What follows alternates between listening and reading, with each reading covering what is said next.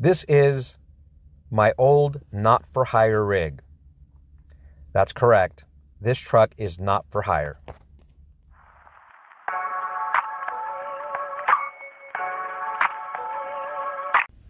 Hey guys, wanted to touch on a topic. I did a video a while back, and someone commented that the video was regarding not-for-hire carriers.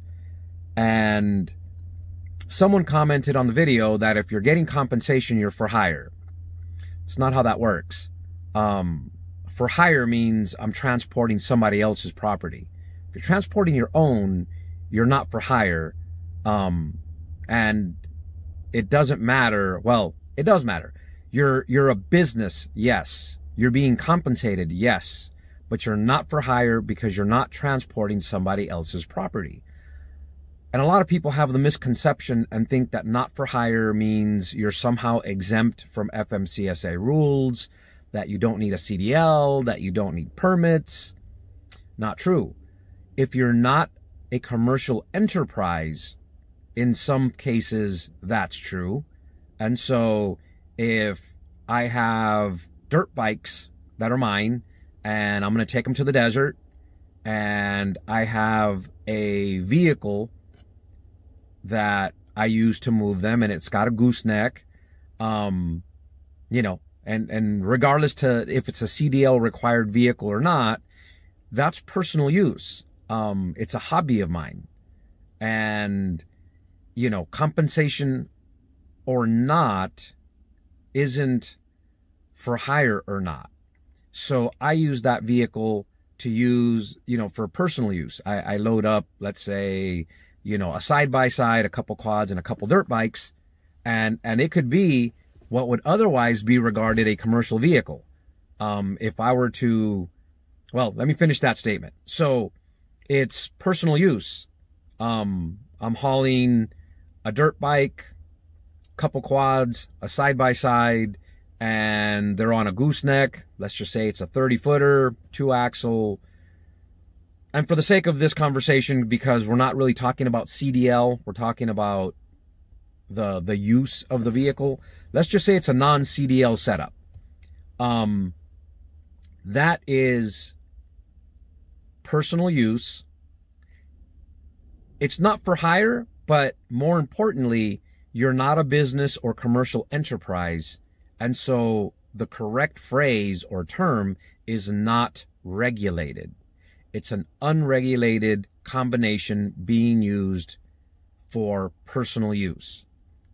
The same combination of vehicle, let's just say it's an F-350 and it's got, you know, a lower GVW gooseneck trailer behind it, California excluded. Let's not talk about California because their rules are a little bit different.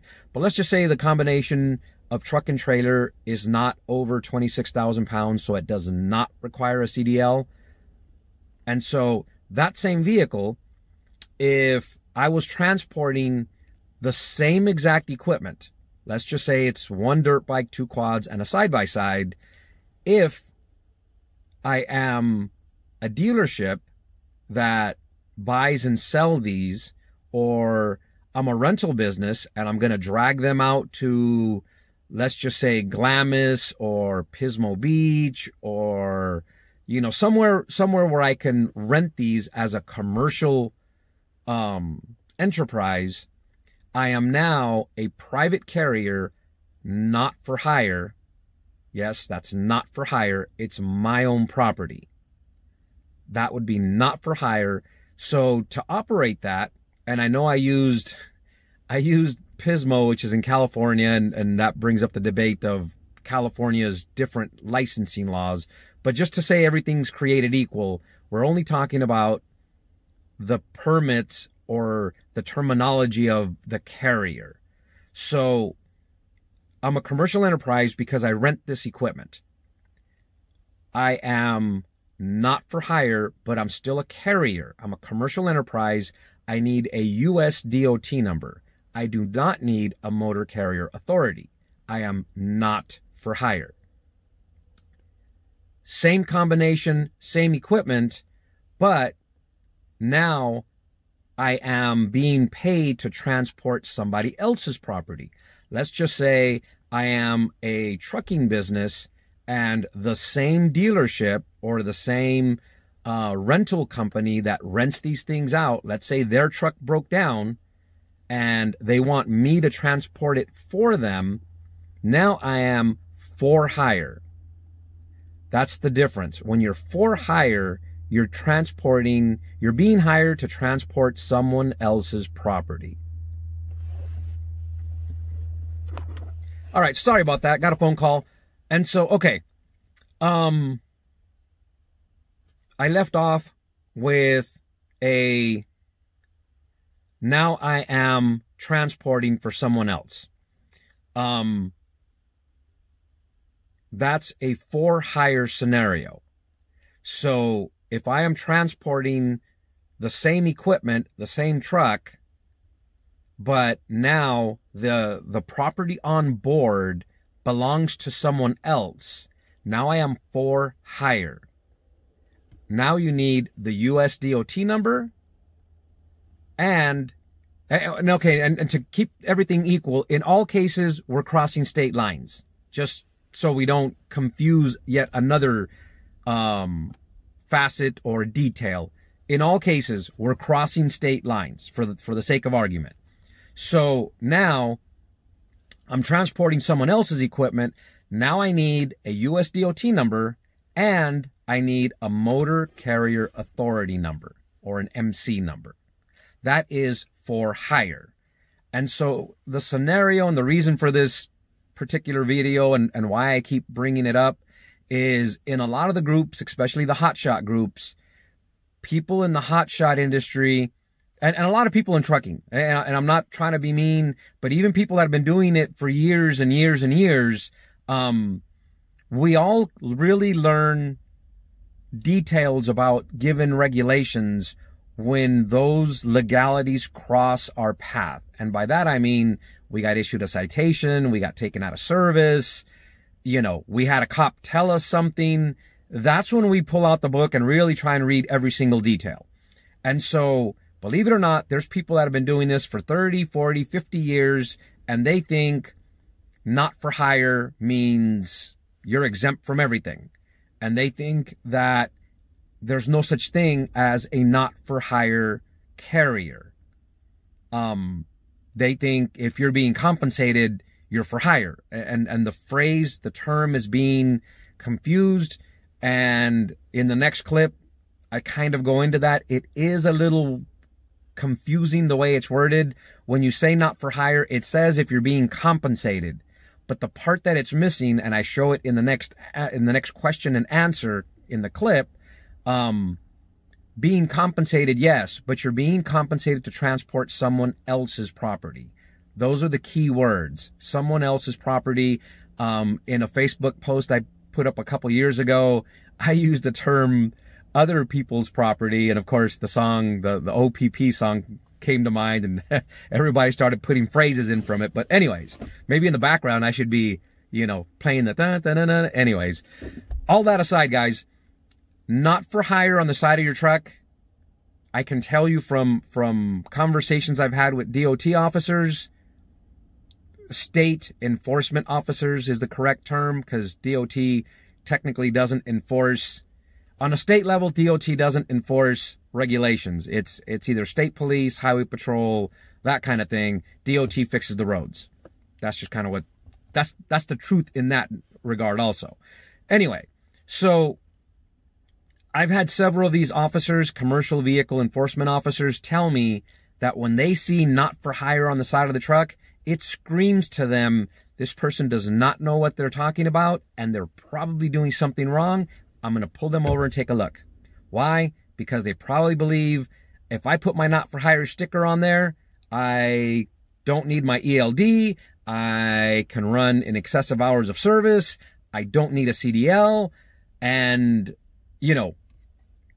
if you're not for compensation, period, in other words, you're not a commercial enterprise hauling your own stuff, and you're not a motor carrier hauling someone else's stuff. The first example I gave, it's me in my personal truck.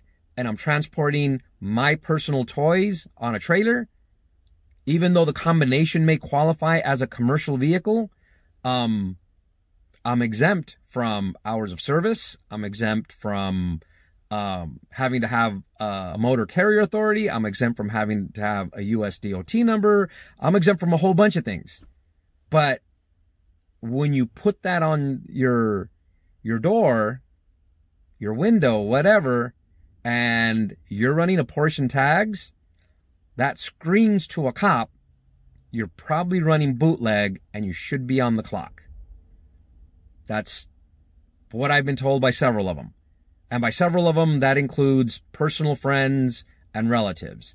I kind of hope one day I can get a buddy of mine. He's a consultant. He's a retired DOT, what you guys would call a DOT officer. In Texas, they call him Department of Public Safety. And he was commercial vehicle enforcement officer. He retired from there. Now he's a consultant. I'd like to try and get him on one day for some Q&A. Maybe after the channel hits 1,000 subscribers here and I can do live streams, maybe I'll try and talk him into getting into it. He obviously charges a fee.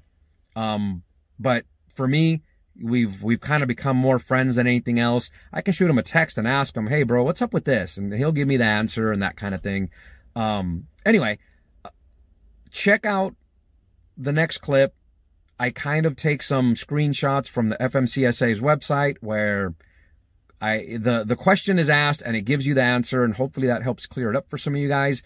Like I said, I've talked to people that have been in this business for longer than I have, and they are under the impression that not for hire means not being compensated whatsoever, and that's not the way it works. Putting not for hire on your door of your vehicle does not exclude you from everything.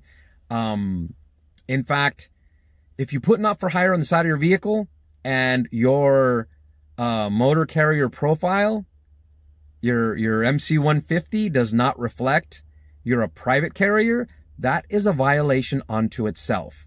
Look at your own authority and it'll say authorized for hire, and then where all the little checks are of what you transport, there's a check for private property.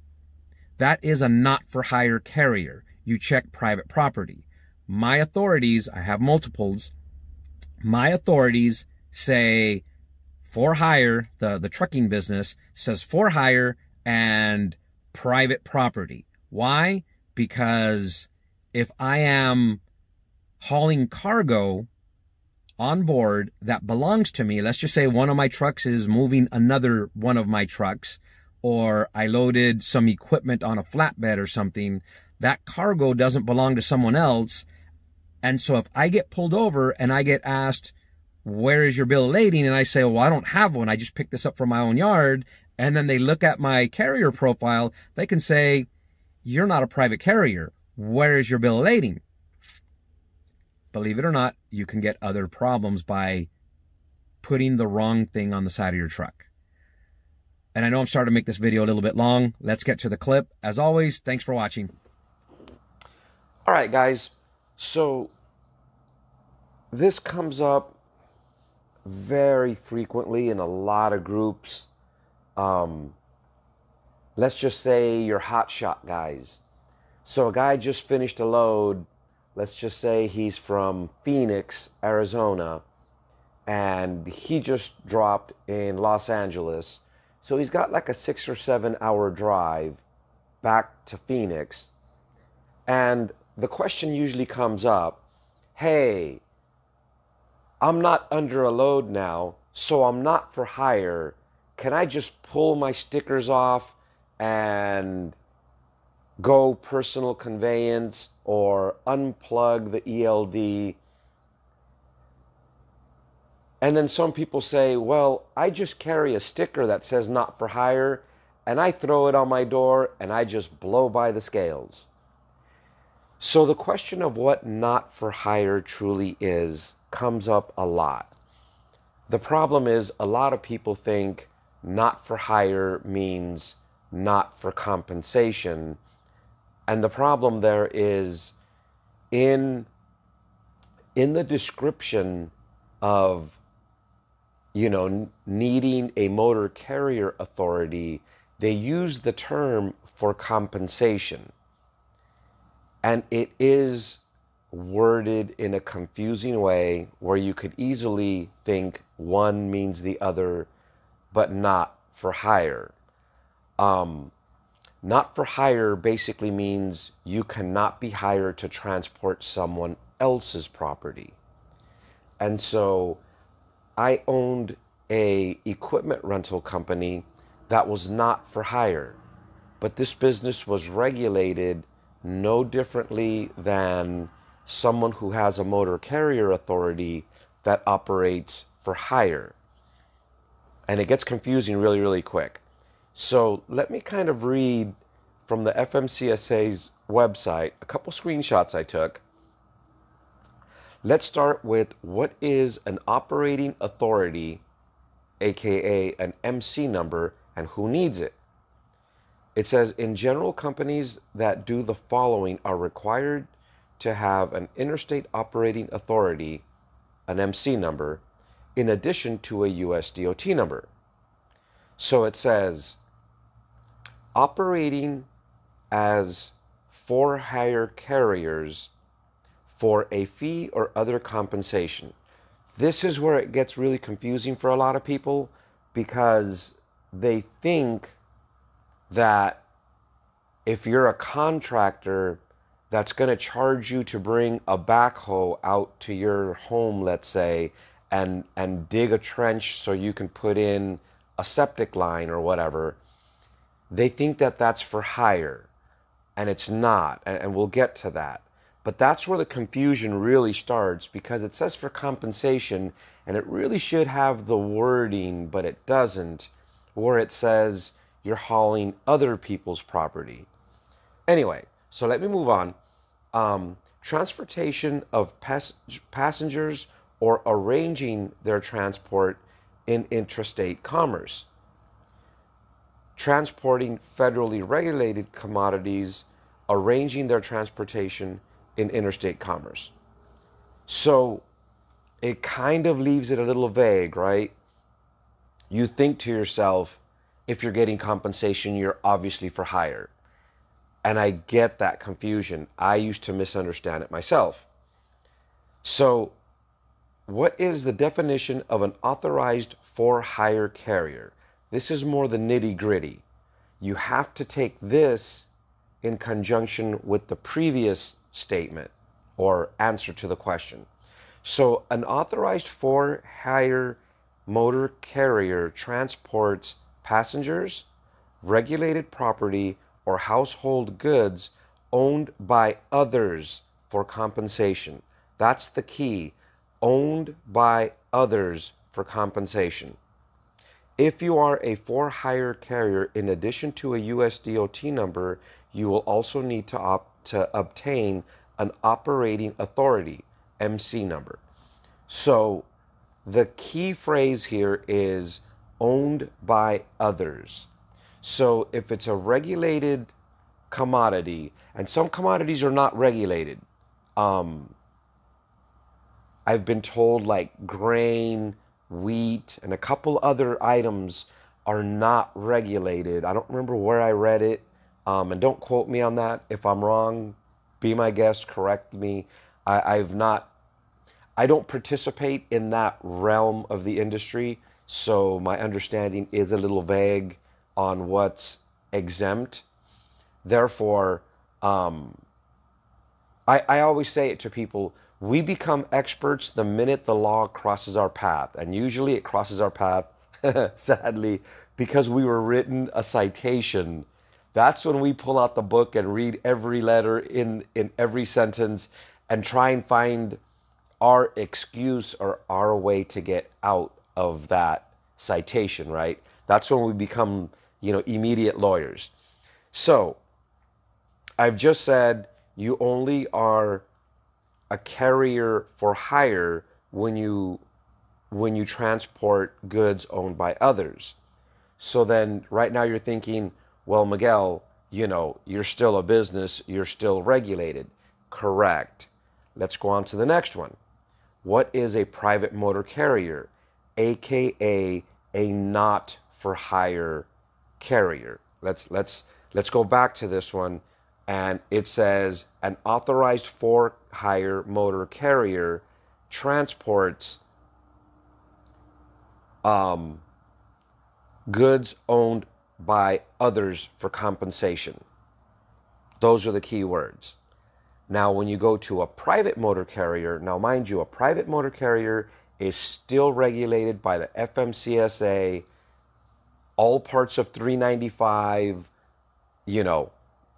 hours of service, all of that still applies to private motor carriers. Now, mind you, I have a private motor carrier authority and a for hire authority and an exempt authority. And I guess we can touch on the exempt authority later. But okay, a private motor carrier transports its own cargo, usually a part of a business that produces, uses, sells, and or buys the cargo that is being hauled. A private motor carrier transports its own goods and is required to have a US DOT number, but does not need a operating authority or a motor carrier authority. Now, having said that, a private motor carrier is a not for hire motor carrier. You cannot hire my not for hire carrier to transport your goods. If a private motor carrier, such as my equipment rental business, gets pulled over for inspection, and they ask for documentation of the cargo, here's where the problem comes in. If I provide them a bill of lading where it shows I'm transporting somebody else's property, you can get pulled out of service. You're not authorized to transport for hire. It's no different than if you're operating without any numbers at all. If you have on board property that belongs to you or the corporation, then you are still a private motor carrier, aka not for hire. So another example would be an auto dealership that just purchased vehicles at an auction. If that auto dealership owns their own truck and has a US DOT number, they are perfectly legal to send their own truck over there, pick up these cars, and bring them back.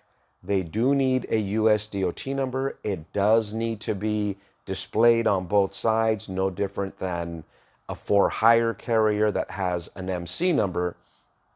The same regulations apply. The driver has to have a CDL if the vehicle calls for it. The driver has to have ELD if the situation calls for it, or a logbook if they're outside of 150 air miles. All of those things still apply. There is no magic, I'm going to throw my not for hire sticker on here and be exempt from everything. Now, some people are going to say, oh no, Miguel, you're misunderstanding it. Not for hire is what RVers use. RVers have adopted that phrase, especially the ones that use commercial vehicles like buses or, big rigs that, they use to tow their recreational vehicles. They adopted that sign. It technically does not apply to them. Technically, they don't have to have any signage. If you go out and purchase yourself, one of these Provost, I'm probably mispronouncing it, but the big beautiful buses that have been converted to RVs, the $2 million bus conversions, like your NASCAR guys and these rock stars roll in. If it's owned by them individually and it's operated by them individually, I got to see Dale Earnhardt Jr.'s RV once at an appearance he was making, and he was driving it. And so as long as it's owned by him and not a corporation, and it's not being used other than to move him, you don't need any signage on that vehicle whatsoever. And in most states, he wouldn't even require to have a CDL. He doesn't need a not-for-hire sticker on it. Some people will put something like private coach, not for hire, just for the sake of not getting pulled over. And it's their opinion that they won't get pulled over with those stickers. The true phrase not for hire and how it applies to displaying it on the side of a vehicle actually comes from tow trucks. Tow trucks are required to have a little more signage than most of our for hire trucks or even not for hire trucks. And the primary reason is tow trucks charge you when they operate on the highway. They charge you by the mile, and they charge you all the way back to their original office. And so if a tow truck moves your vehicle, let's say 200 feet just to get you off the highway, they have the right to charge you. If they drove 100 miles to get to your location, even if they only move you 200 feet, they can charge you by the mile from their original starting point, 100 miles, plus the 200 feet they move your vehicle, and then 100 miles back. And so to make this industry regulated and fair to the consumer that has a tow truck pull up and say, hey, I can move you off the highway, it's required that they have not only their business name, but their phone number and the city of origin of the truck. In other words, the city that it's operated out of. That is when the tow truck is for hire. They can avoid that additional signage, tow trucks can, if they are a private carrier. And right now you're asking yourself, Miguel, how in the world is a tow truck going to be a private carrier? Well, for example, the auto dealership that goes and picks up a vehicle from either another auto dealership or from an auction, they can operate as not for hire because they're going to own the vehicle when it's on board. An auto dealership can also come pick up a client's car, and this area gets a little gray, but it's legit, but they cannot charge for the towing. So when you have like high-end dealerships, I know there's a Mercedes dealership in the LA area that they offer you for a period of time free service on your vehicle, and they'll come tow it to the dealership for free. You don't got time to go deal with the dealership? No big deal.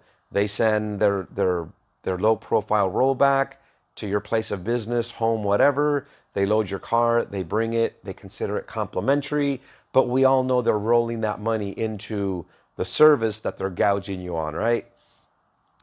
Other examples would be like Cars for Causes. Cars for Causes is not for hire. You can't call them up and say, hey, my car just broke down on the turnpike.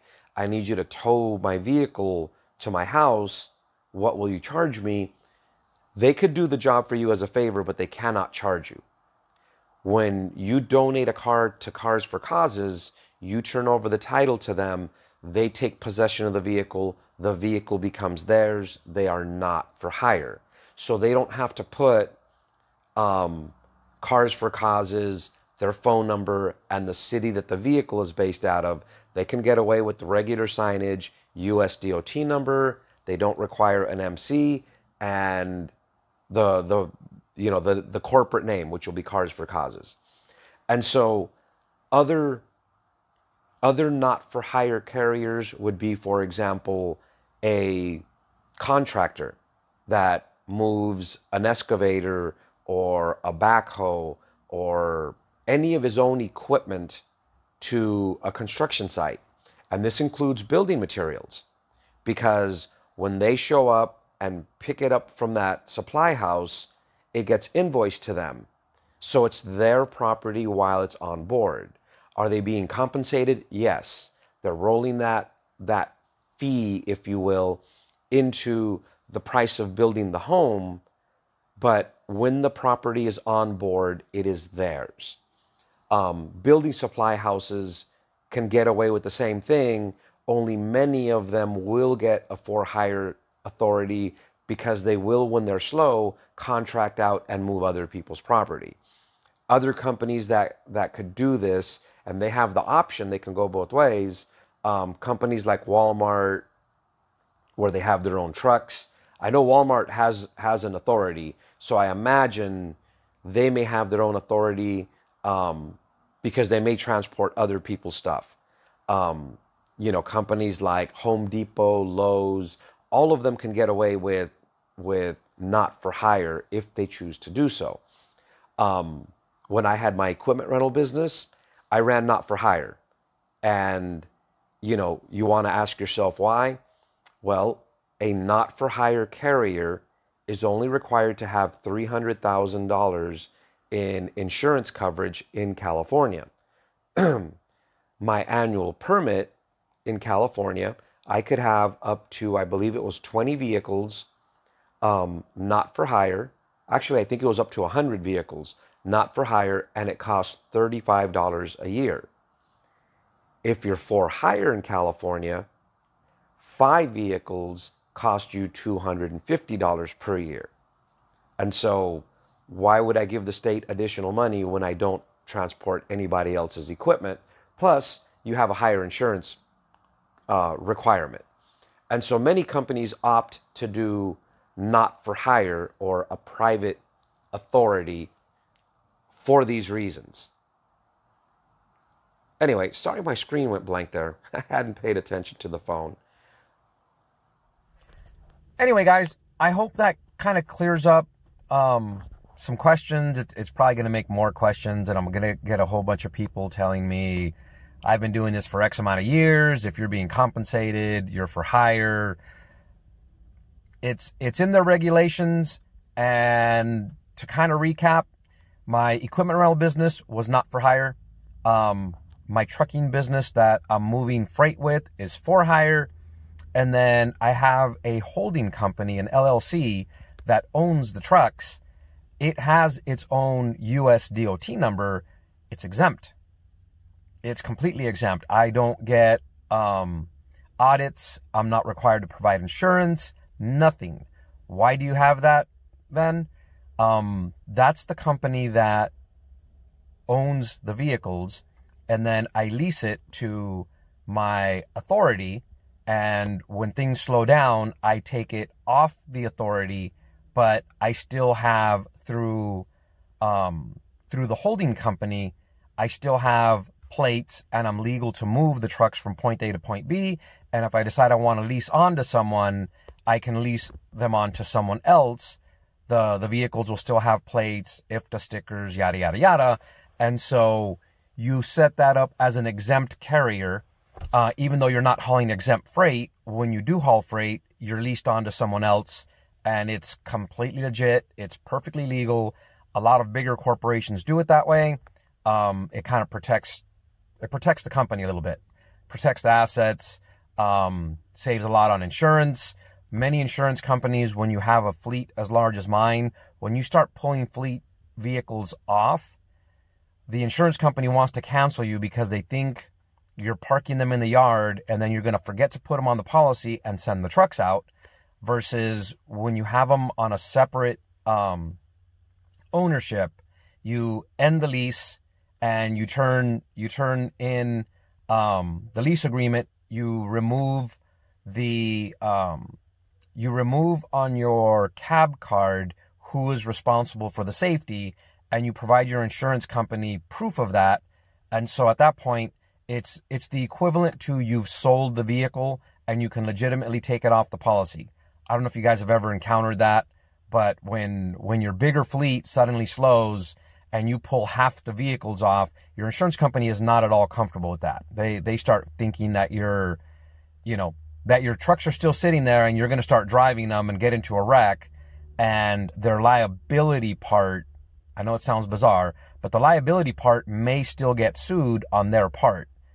So let's just say truck number 1 is on the policy. Truck number 2 was on the policy. I cancel its coverage. The problem is your company still has insurance, And so if truck number 2 that's not on the policy goes out and wrecks, your insurance company can still be sued for the general liability side of it. And I know everyone's going to disagree with me and say, no, that's not true. You may think it's not true, but trust me, the insurance company will get sued for it. You will too. But they're going to come after the insurance company because they're the ones with the money. Typically, we don't have the money for that. Anyways, I probably created more questions for some of you than what I answered. But that is the definition of not for hire. That's how not for hire works. As always, thanks for watching, guys.